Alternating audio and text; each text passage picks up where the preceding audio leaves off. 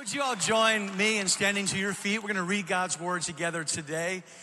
And my prayer today is that you will really absorb these words that I'm going to share today, that you wouldn't take them lightly or just treat this as another Sunday, but that you would really try to get a hold of God's vision for your life and for our church this morning, that you'd really just ask God to help you soak it in today.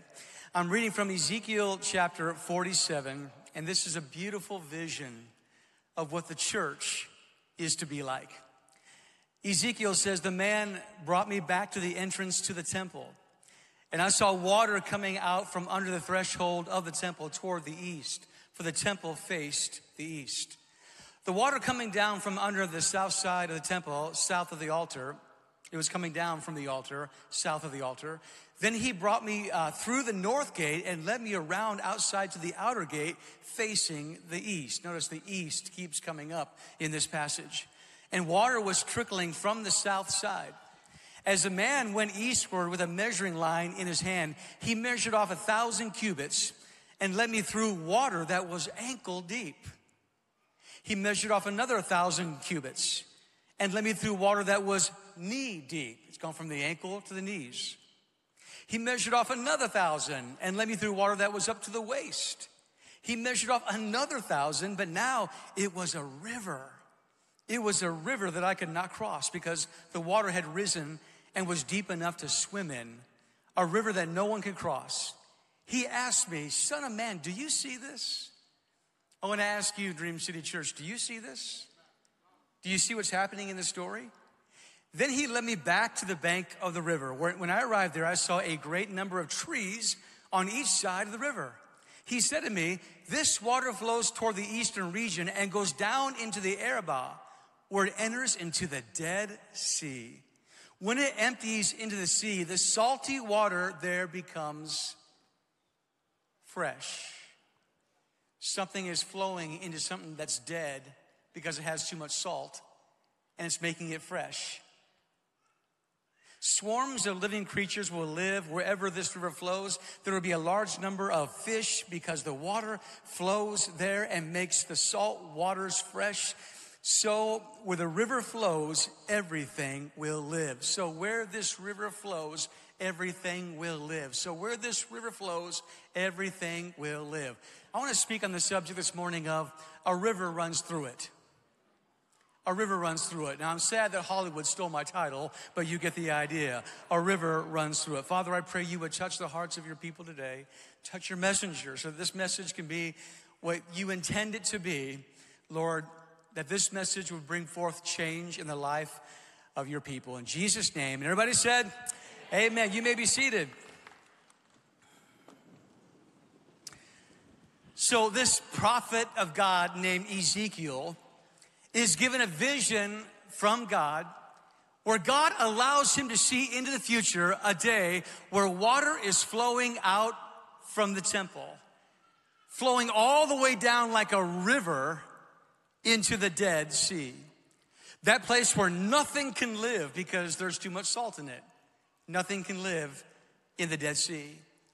The Old Testament temple in Jerusalem was the highest location in Israel, while the Dead Sea is the lowest elevation on planet Earth.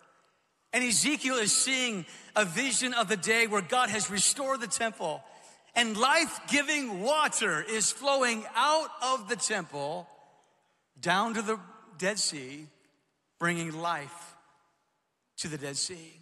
Let me put it this way. When water flows out of the house of God, dead things begin to live again. Let me say it again. When water begins to flow from this house, dead things around us begin to live again.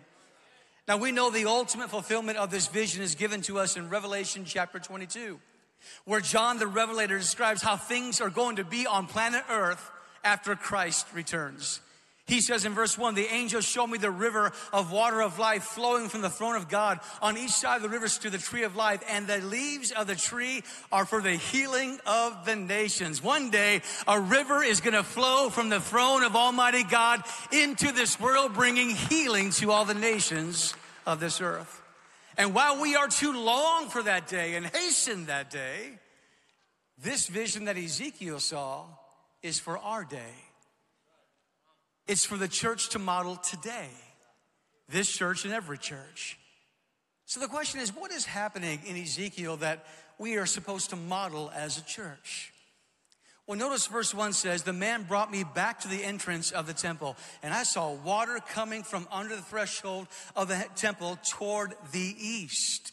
Verse 2 says the temple was facing the east. Verse 8 says water flows toward the eastern region. Whenever you see an emphasis on the word east in the Old Testament, it always represents a movement away from God.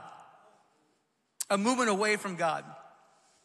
When Cain wanted to get away from God, the Bible says that he went east. He went away from God. When God scattered all the people of the Tower of Babel, the Bible says that Nimrod gathered all the people and they went east. They went away from God. You see, when we live in a nation right now that's gone east. We live in a world right now that's gone away from God. And this Eastern movement is called postmodernism. It's an attitude that completely dismisses God. Our world says, God, you are nice, but you're just not necessary. God, you may be cool, but you're not crucial. You may be real, God, but you're not relevant to my life. So go east, young man. Pull yourself up by the bootstraps. Get a good secular education. Dig for yourself because, go to church on Sunday and give God a nod if you must. But go east, young man. Because God is nice, but he's not necessary. Because now we have science and technology. You heard the story of the postmodern scientist who said, God, if you really are there, I want you to know something. We really don't need you anymore. Because now we can create life ourselves. And we can take DNA and blueprint it out, and we can create life all by ourselves. So God, you're nice, but you're not necessary anymore. We just don't need you. We can create life ourselves. A voice from heaven rang out and said, is that so? You can create life? Really? You can make life? Let me see you do that. The man said, okay, I will. And he reached down to grab some dirt from the ground because all you understand, is dirt, right? You're matter. You're going back to the earth one day. He grabbed some dirt and God said, get your own dirt. You see that's a snapshot of the postmodern deception. It's been duped into believing that you can live independent of God while still depending on God for our very existence. Ezekiel is seeing a vision of a world that's gone east. He's seeing our day right now, a world going away from God. And verse 1 says, the man brought me back to the entrance to the temple. This is the house of God. This is where you're sitting right now. And I saw water coming out from under the threshold of the temple toward the east. The water was coming down from under the south side of the temple, south of the altar. Ezekiel, understand, he's seeing this vision of water gushing forth from the house of God. Water is gushing forth from every entrance and exit of the sanctuary. Water in the Bible refers to the giving of life. And the giving of life is connected to the work of the Holy Spirit. Jesus said in John chapter 7 and verse 38, whoever believes in me, rivers of water will flow from within them. By this he meant the Spirit. The Apostle Paul said in 2 Corinthians 3, the Spirit gives life. Now, friends, look at me.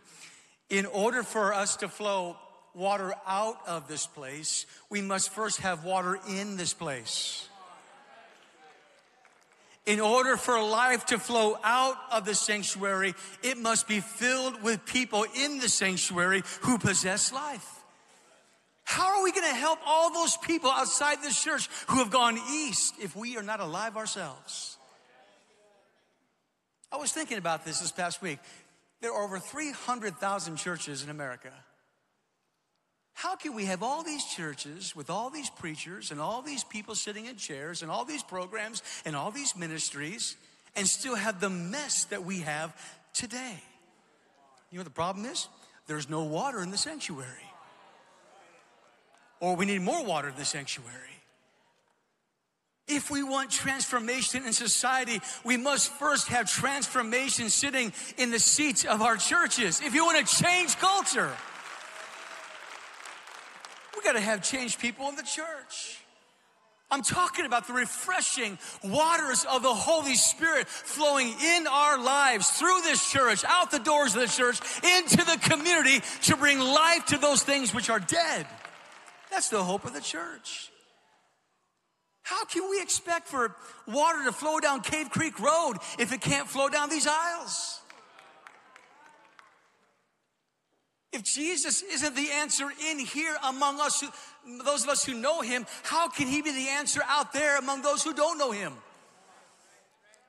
If our view of God is he's a 90-pound weakling that can't address my needs, then he's going to be anemic to people out there. What we need in this church and every church in America is a renewal of thirst for the refreshing waters of the Holy Spirit to flow through this place, because when we're full of the Spirit, we're full of life. We're full of light. You know, in order for a light bulb to light up a room, first it has to have electricity filling the bulb. And then the bulb can light up the whole room.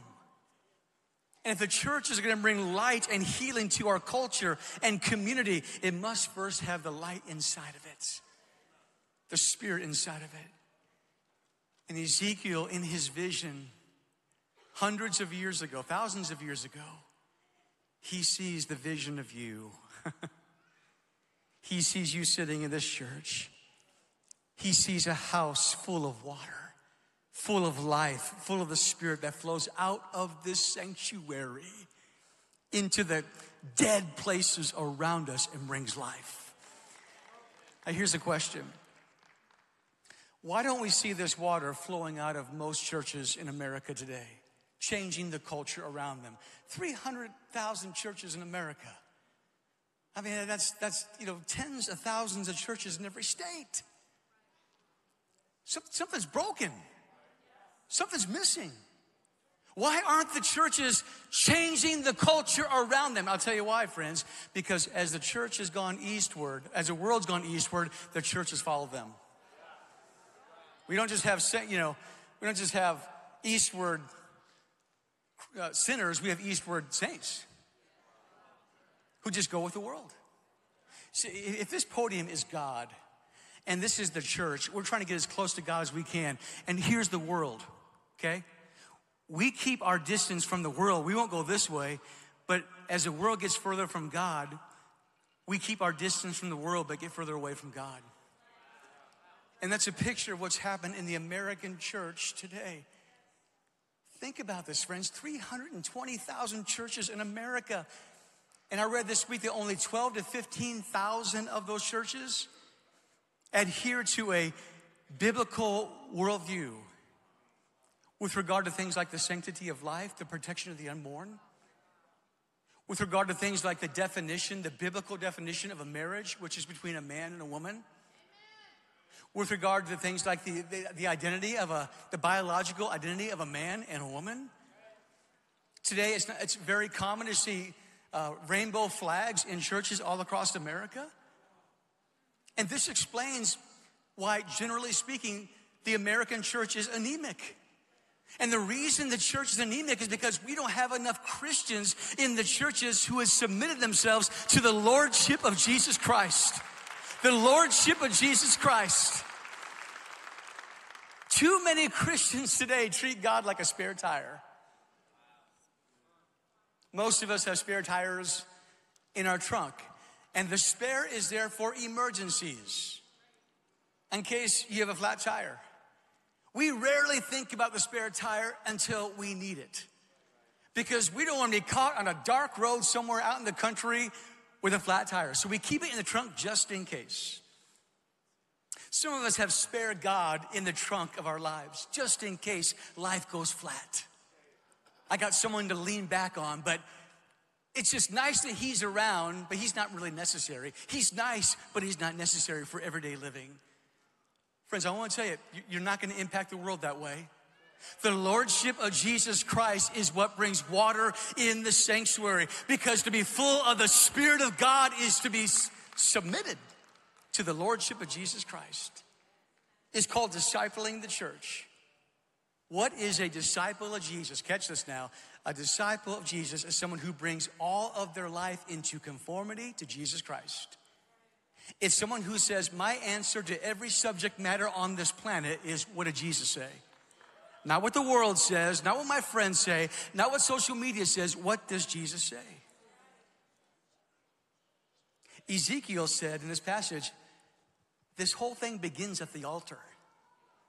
The water began to flow from the altar. Read it. What's an altar? An altar is a place where you sacrifice stuff. It's a place where things in our life go to die. And when a church commits itself to bringing their whole lives into conformity to Jesus Christ, the water begins to flow in your life, in my life, and in this church. And it flows out the doors into the community. We become thick with the Holy Spirit when we practice the Lordship of Jesus Christ. I'm saying that if we want this life-giving water of God to flow from the sanctuary, I'm saying that we got to be thick with the Holy Spirit ourselves. Man, when you look at the first church in the book of Acts, they were thick with the Spirit. You know why? Because they were living under the lordship of Jesus Christ. And the Bible says because they lived under the lordship of Jesus Christ, the Holy Spirit came like a rushing mighty wind and it filled the area where they were worshiping. In other words, the supernatural showed up when they were living under the lordship of Jesus Christ. So let me just give you the principle. The supernatural in this church and other churches will only show up according to our level of filling, our water level. If our water level is low, the presence of the supernatural will be low. If our water level is high, the presence of the supernatural will be high in this house. Friends, I don't know about you.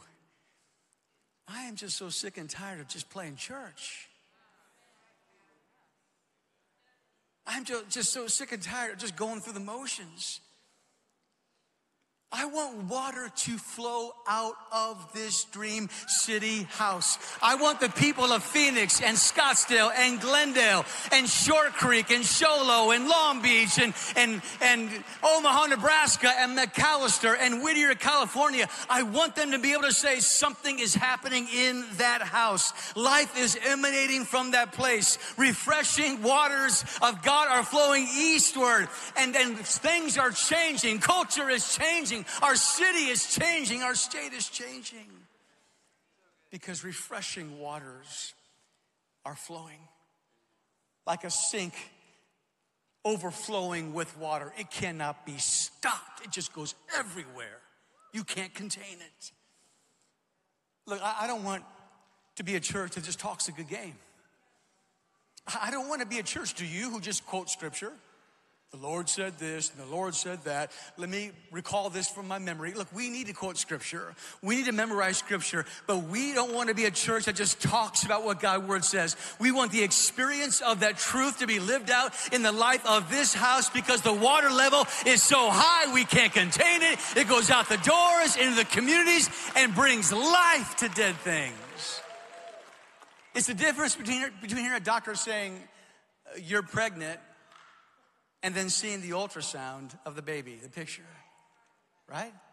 One sounds really good, but to see it, whew, that's a whole new level.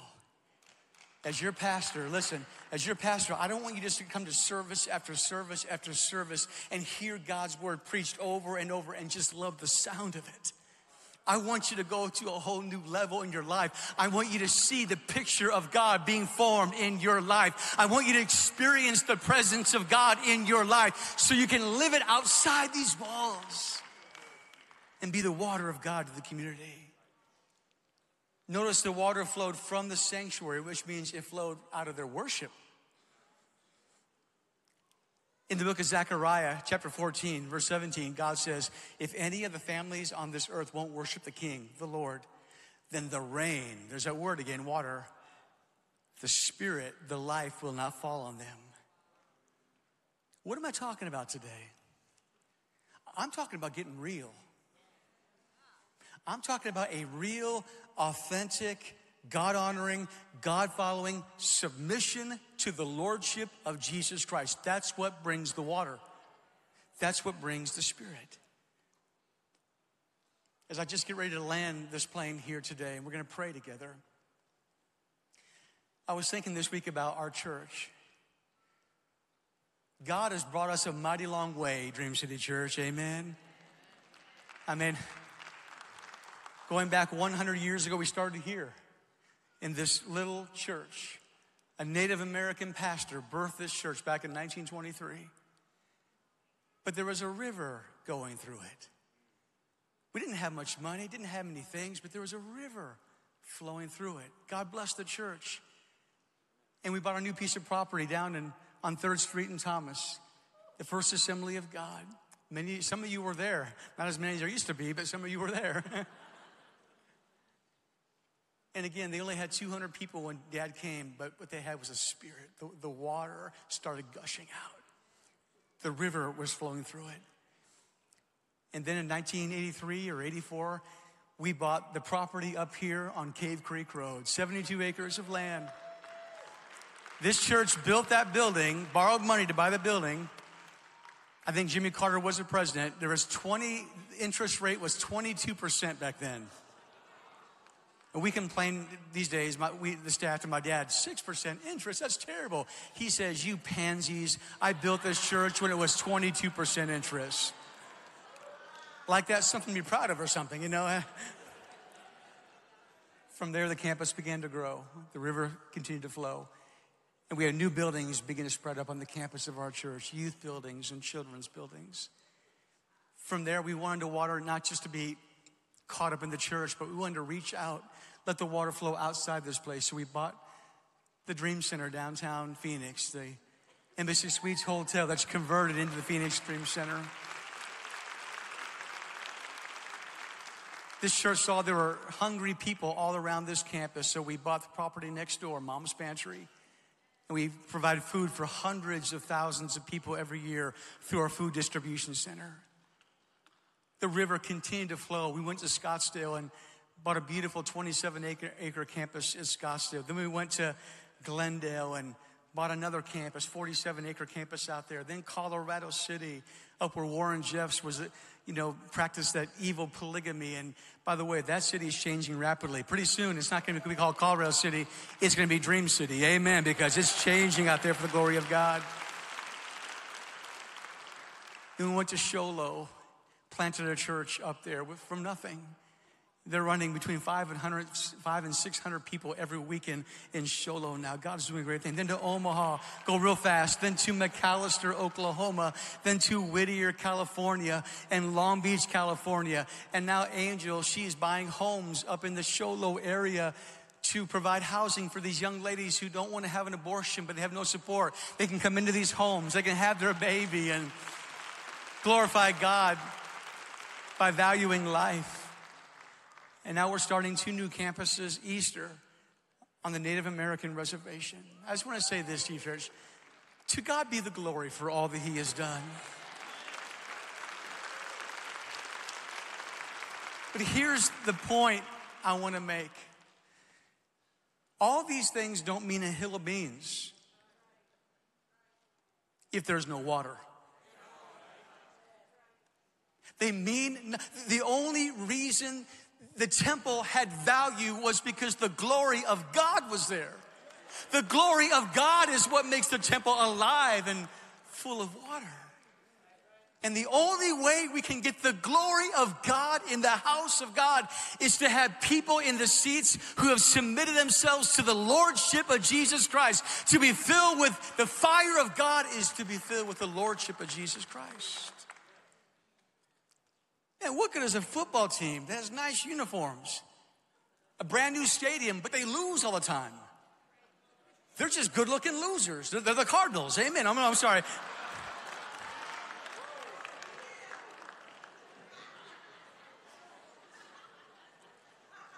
What good is a nice church with beautiful campuses, wonderful people, great programs, dream centers, if there's no life?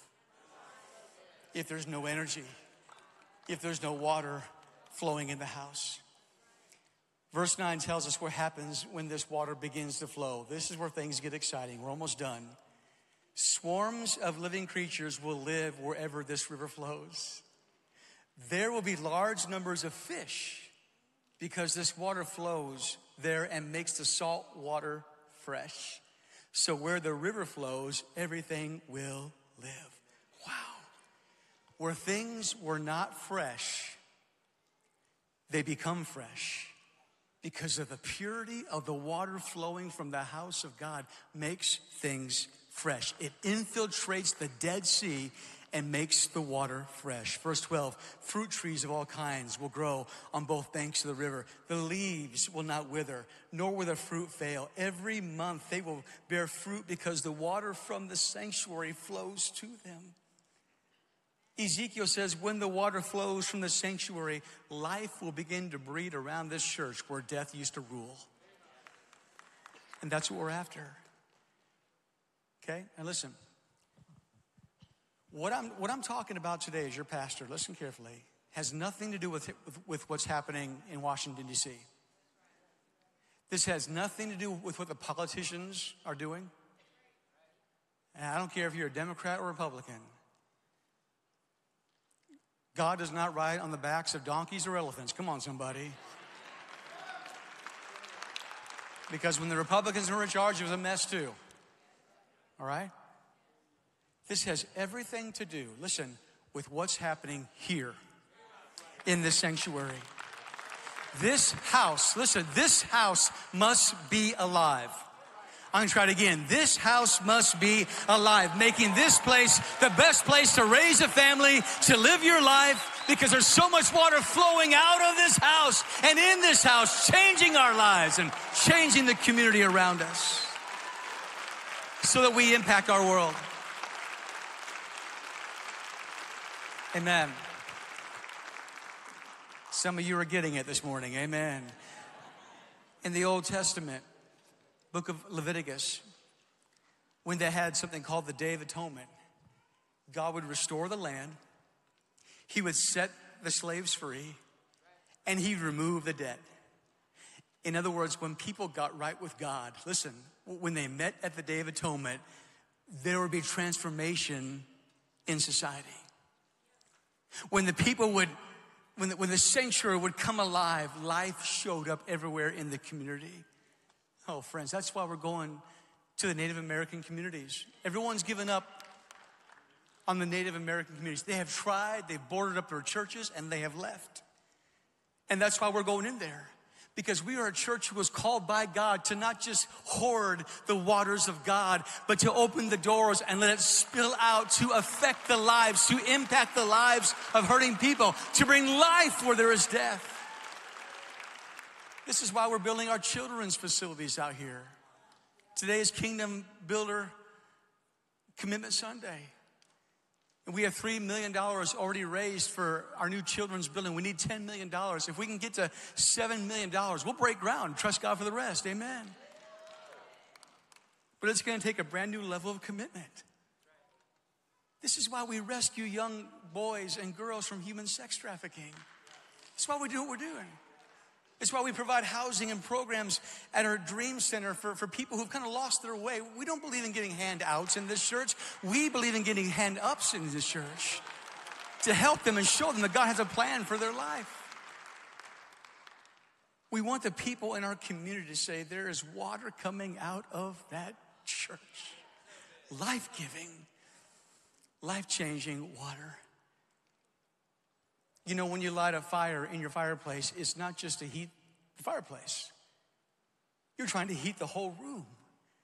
And what I'm trying to do today, I'm preaching my heart out. I'm trying to get you to see that God wants to ignite a fire in your heart so you can take that fire outside of these walls and bring life and light and water to a parched and dying community. As we look at the proliferation of evil in our culture, we see our culture going east more and more all the time.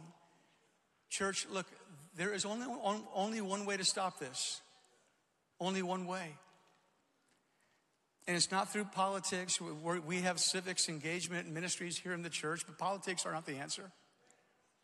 The only way to stop it is there must be more water coming out of this place. That's it. there must be more water coming out of the sanctuary. And this is what happens when water begins to come out of the sanctuary. Verse 3. He led me through the water that was ankle deep. I love this picture. Then verse 4, it was knee deep. At the end of verse 4, it says it was up to the waist. Verse 5, now it was a river that I could not cross because the water had risen and was too deep. It was deep enough to even swim in it. This water is coming out of the sanctuary, and it's gushing, and it's gushing, and it's gushing. It was ankle deep, then knee deep, then waist deep. Now you can swim in it. So much water is coming out. And he says that it became like the great sea, the Mediterranean Sea, where fish and creatures are swimming in it. There's life. Trees are growing up all around it.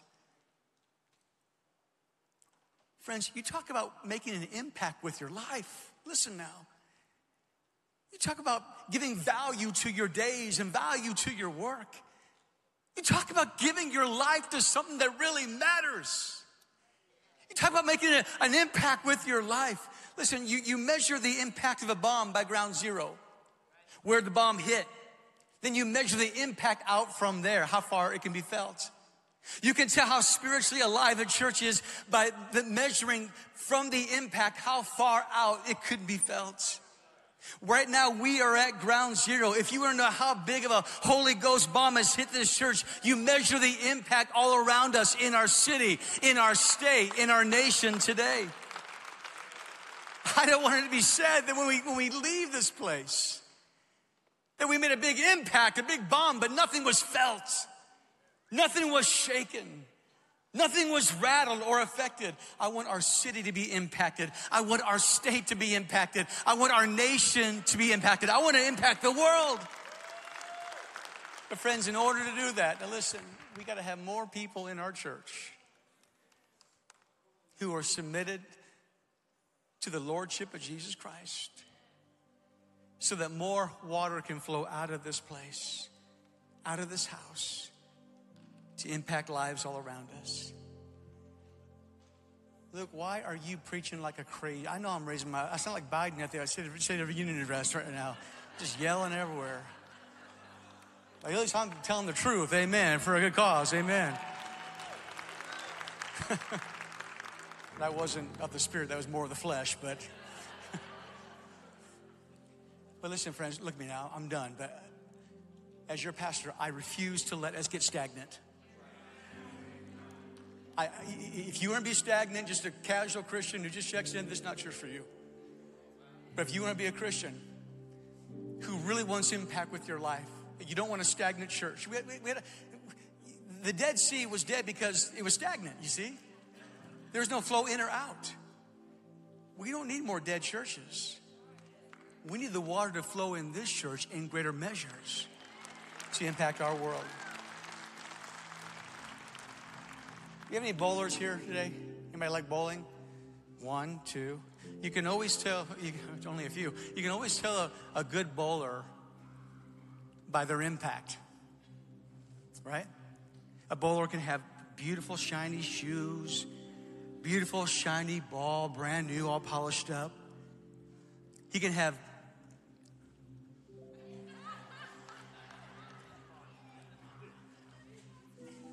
the right form and technique with just the right spin. And there's a place for shiny shoes and a shiny ball and the right technique. But if you have a shiny ball and shiny shoes and the right technique and you put it in the gutter, that's not impact.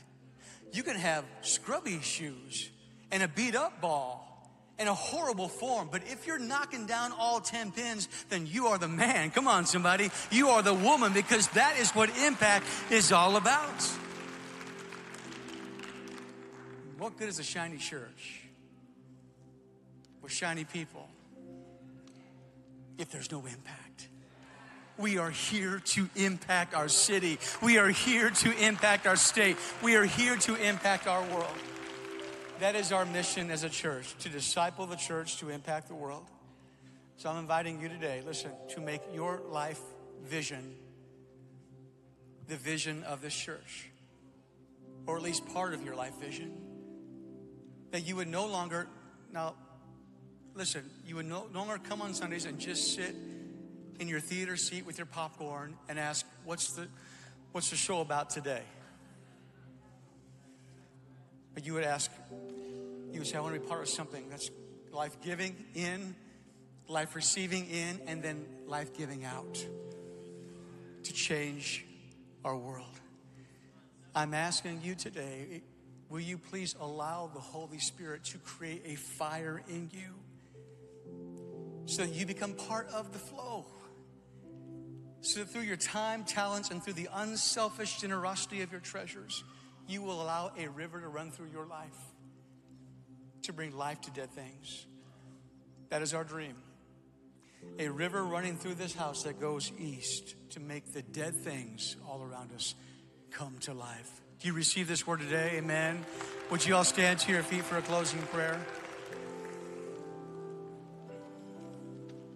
I'm going to ask, please, no one leave the service. We are early today for a purpose. When you walked in here today, you received a magazine. By the way, if you didn't get a magazine, please stop and grab one on the way out. You talk about impact. Just read about what your church is doing. Just read about what happened in 2023. It'll blow your mind. I read this and I say to myself, it's impossible for us to exist. How do we pay for all this? But God is faithful, amen? And then read about where we're going in 2024.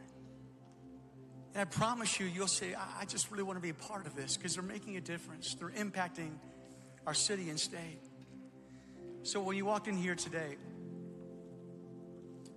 you received one of these Kingdom Builder cards, and I think it's up on the screen behind me here. The print is kind of small.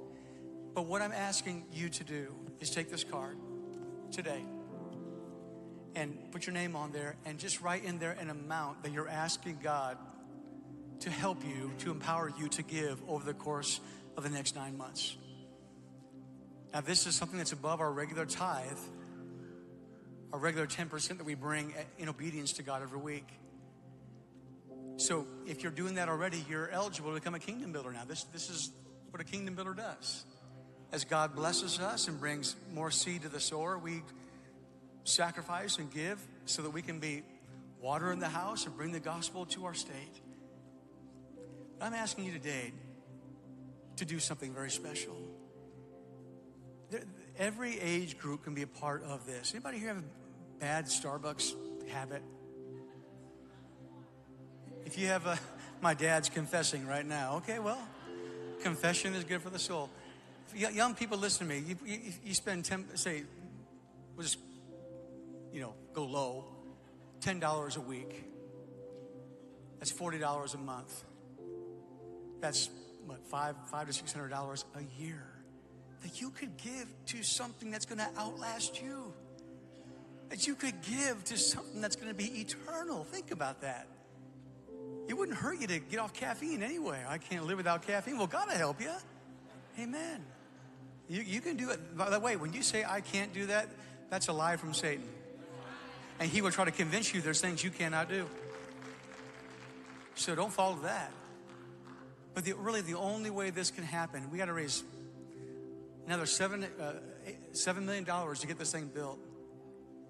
And I believe that even this year coming up, we could break ground if we have 100% participation, however God is leading you to give. We're going to need some people to give $100,000. We're going to need someone to give $250,000. We're going to need some young people to give $100. It's according to how we're blessed. And as we do that together, we are going to bring refreshing waters to the next generation through this building that's built. We need it in America. We need it at our church. So I hope you'll do that. Our team is going to be up here to pray with you afterward, but I feel like God is asking me to do something different right now. We didn't do this in the early service. There are people here today who you want to be this refreshing water that creates change in your family, in your business, outside these walls. And maybe you're wondering why I don't have that refreshing water inside of me. And the whole key is the lordship of Jesus Christ. It's making this conscious decision. I'm not talking about perfection. We all make mistakes. Even my dad makes mistakes periodically, believe it or not. My mom's going. My dad's going. And that's why we have repentance. So on a day like this, we can get back on track once again and say, yeah, I want Jesus Christ to be the Lord of every decision I make in my life. So right now, I want to pray for every person in this place who would just simply say, Luke, I don't know what it is. Maybe it's the influence of social media. Maybe it's peer pressure. Maybe it's just being distracted. But I've gotten off course. And I want to return Jesus Christ to his proper throne in my life today. I want him to be the Lord of my life, the King, the boss of my life, in every area of my life. Would you close your eyes and bow your heads all across this place? You say, Luke, that's me. I want water to flow through my life. Friends, it all begins in the house of God. You understand that, right? It all begins right here. Just raise your hand all across this place. I want to return to God. I want to return him to the rightful leader of my life. Father, I see all these hands that are lifted here today. I thank you for what you're doing in our hearts. Lord, we want our lives to make an impact. We want our church to make an impact. But it all begins in the house of the Lord. It all begins by us making you the Lord of our life, every area of our life. I pray for every hand that's lifted here today, that right now, Lord, if you raise your hand, just say these words along with everybody else. Just say, Heavenly Father, today I choose to make you the Lord of my life. Every area of my life, I bow before you today. You are King. You are my Savior. But you're also my Lord. I give my life to you fully. I am yours. In Jesus' name, amen. Now, when we leave this place, let's go out and live that way. You have the Holy Spirit as your helper to help you. He'll lead you. He'll guide you. He will prompt you. But you're going to see power flowing through your life starting today. And I'm very excited for you. How many are glad you came to God's house this morning? Amen. Our pastors are going to come fill the front right now. And for those of you who are making your kingdom builder commitments today, would you bring those forward and allow our pastors to pray with you and your family? We want to pray for your business. We want to pray for your health. We want to just pray for every area of your life because you're doing something special today. Maybe you didn't come prepared for this, but you want to just fill out that card right now and be a kingdom builder. We love you all so much. Let's come now and allow us to pray with you. God bless you. Have a wonderful day.